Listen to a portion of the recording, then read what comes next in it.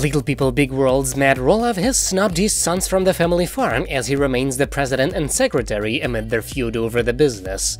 Matt runs Roloff Farms, a 100-acre farm in Helvetia, Oregon, famous for its 36-acre pumpkin patch.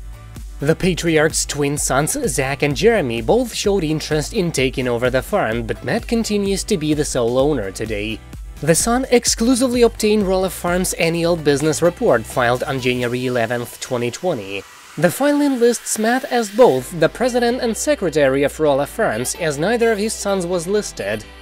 Matt responded on Instagram in May 2021 when asked if Jeremy bought the farm. "No, not yet. No, we haven't settled what we're going to do with the farm. It's all being discussed actively."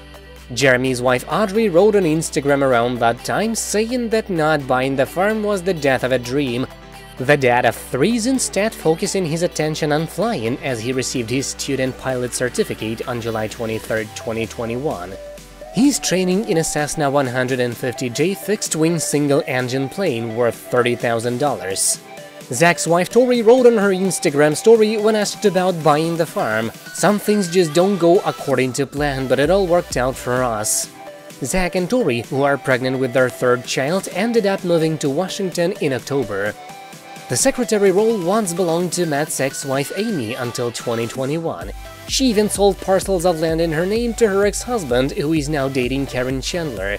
Karen was his assistant for over a decade before they began dating.